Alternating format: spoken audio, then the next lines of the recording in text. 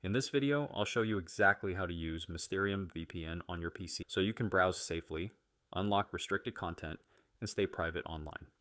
So, first things first, open your browser and head over to the official Mysterium VPN website. Download the PC version. Make sure it's the latest release for 2025. Once the file is ready, double-click to run the installer, follow the prompts, and give permission when Windows asks. Installation only takes a minute or two. When it's done, launch Mysterium VPN. If you already have an account, log in. If not, click Sign Up and create one. It's quick and straightforward. After logging in, you'll see the main dashboard with a list of servers and countries.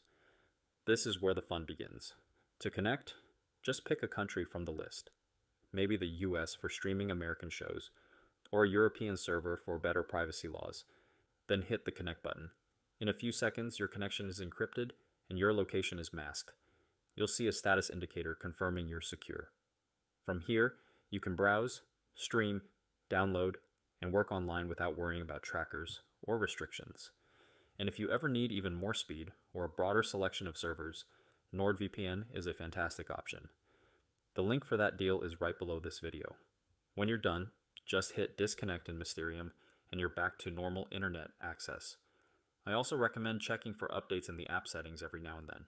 Mysterium keeps improving their network and features, and that's all there is to it. Download, set it up, connect, and you're ready to enjoy a safer, freer internet. Don't forget to grab NordVPN through the link in the description for the best price available right now.